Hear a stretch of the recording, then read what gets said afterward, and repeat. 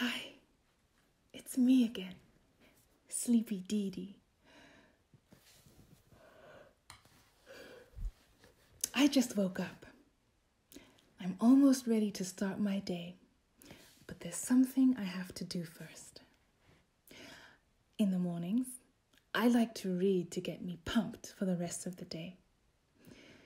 How about we read the story of King Arthur? It's a myth about a great king of Britain.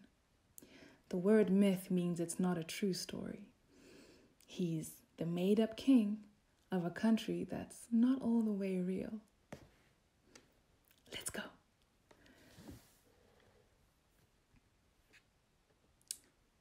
Long, long ago, after Uther Pendragon died, there was no king in Britain, and every knight hoped to seize the crown for himself.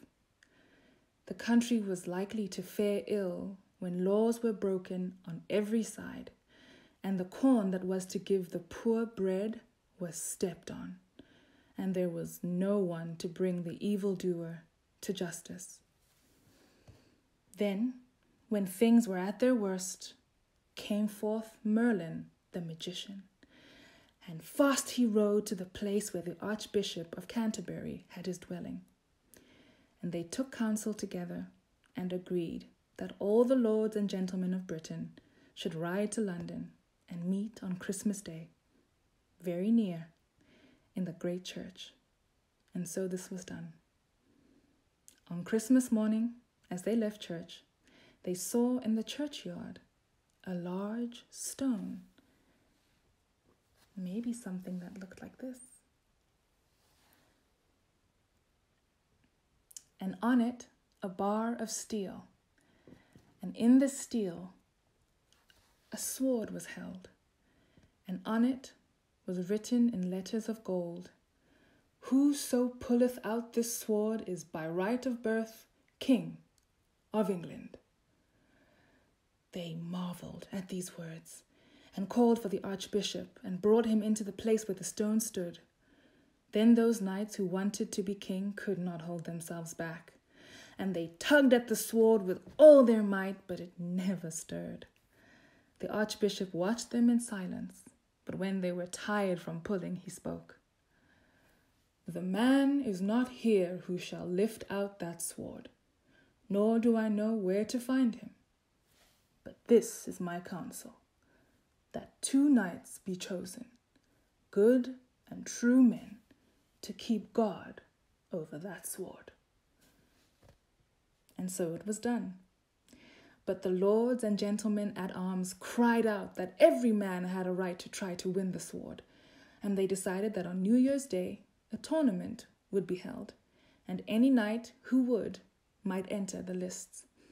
So on New Year's Day, the knights, as their custom was, went to hear the service in the great church, and after it was over, they met in the field to get ready for the tournament. Among them was a brave knight called Sir Ector, who brought with him Sir Kay, his son, and Arthur, Sir Kay's foster brother. Now, Kay had unbuckled his sword the evening before, and in his haste to be at the tournament had forgotten to put it on again, and he begged Arthur to ride back and fetch it for him. But when Arthur reached the house, the door was locked, for the women had gone out to see the tournament, and though Arthur tried his best to get in, he could not. Then he rode away in great anger and said to himself, "Kay shall not be without a sword this day. I will take the sword in the churchyard and give it to him." And he galloped fast until he reached the gate of the churchyard. Here he jumped down and tied his horse tightly to a tree. Then, running up to the stone, he seized the handle of the sword and drew it easily. Afterwards, he mounted his horse again and delivered the sword to Sir Kay. The moment Sir Kay saw the sword, he knew it was not his own, but the sword of the stone, and he sought out his father and said to him, "Sir, this is the sword of the stone. Therefore, I am the rightful king." Sir Ector made no answer, but signed to Kay and Arthur to follow him. And they all three went back to the church. Leaving their horses outside, they entered the choir. And here, Sir Ector took a holy book and asked Sir Kay to swear how he came by that sword. "My brother Arthur gave it to me," Sir Kay replied. "And how did you come by it?" asked Sir Ector, turning to Arthur. "Sir," Arthur said, "when I rode home from my brother's sword, I found no one to deliver it to me. And as I resolved he should not be swordless, I thought of the sword in this stone, and I pulled it out." "Were any knights present when you did this?" asked Sir Ector. "No, none," said Arthur. "Then it is you," said Sir Ector, "who is the rightful king of this land." "But why am I the king?" asked Arthur. "Because," answered Sir Ector, "this is an enchanted sword, and no man could draw it out but he who was born a king. Therefore, put the sword back into the stone, and let me see you try to take it out." "That is soon done," said Arthur, replacing the sword, and Sir Ector tried himself to draw it, but he could not. "Now it is your turn," he said to Sir Kay. But Sir Kay did no better than his father, though he tugged with all his might. "Now you, Arthur." And Arthur pulled it out as easily as if it had been lying in its sheath. And as he did so, Sir Ector and Sir Kay bowed in front of him. "Why do you, my father and brother, kneel to me?" asked Arthur in surprise. Nay, my lord," said Sir Ector. "I was never your father, though till today I did not know who your father really was. You are the son of Uther Pendragon, and you were brought to me when you were born by Merlin himself, who promised that when the time came, I should know from whom you sprang. And now it has been revealed to me." But when Arthur heard that Sir Ector was not his father, he wept bitterly. "If I am king," he said at last, "ask what you will, and I shall not fail you.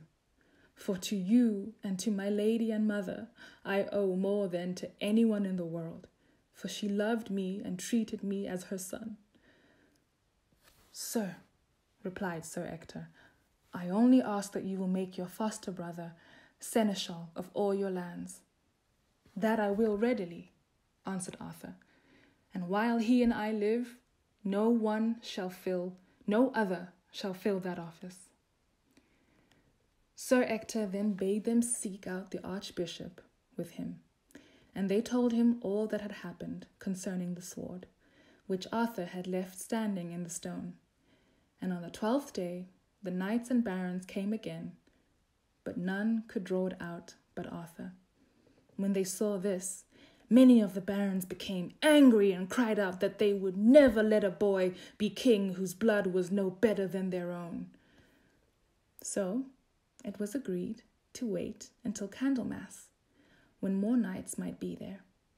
And meanwhile, the same two men who had been chosen before watched the sword day and night. But at Candlemas, it was the same thing, and at Easter. And when Pentecost came, the common people who were present and saw Arthur pull out the sword cried with one voice that he was their king, and they would kill any man who said differently.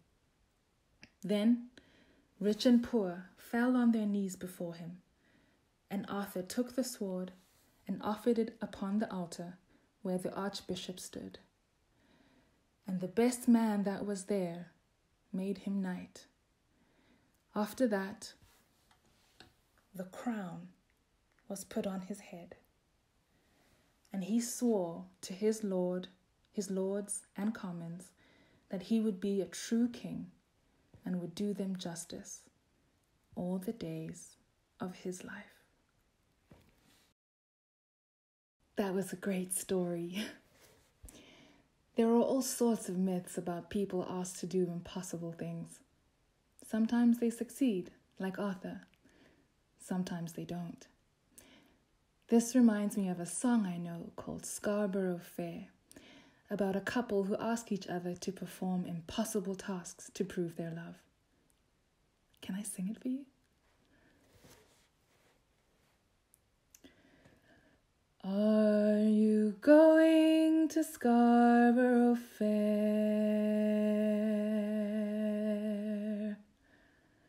Parsley, sage, rosemary, and thyme. Remember me to one who lives there.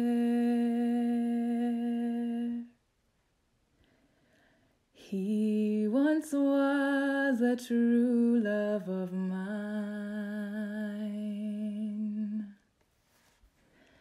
Tell him to make me a cambric shirt.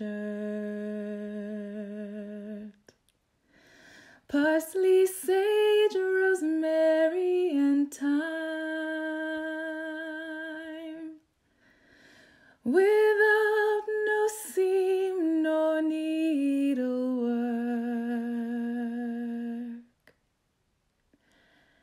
Then he'll be a true love of mine.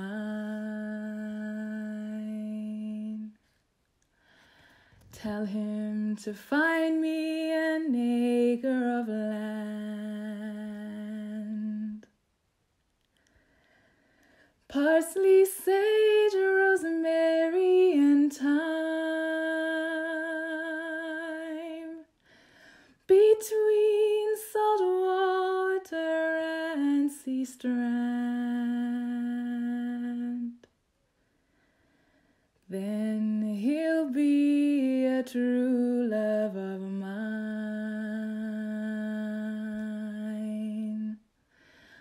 Are you going to Scarborough Fair? Parsley, sage, rosemary, and thyme. Remember me to one who lives there.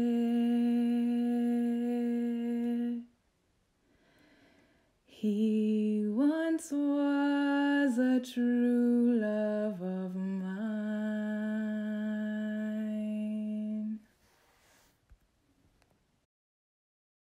Thanks for letting me read with you and sing with you. I hope you have a fantastic day. Come back next week for more character stories for children. We'll start the week off with Super Cool Harriet and end it with another installment of the Cliffhanger series. See you soon. Bye.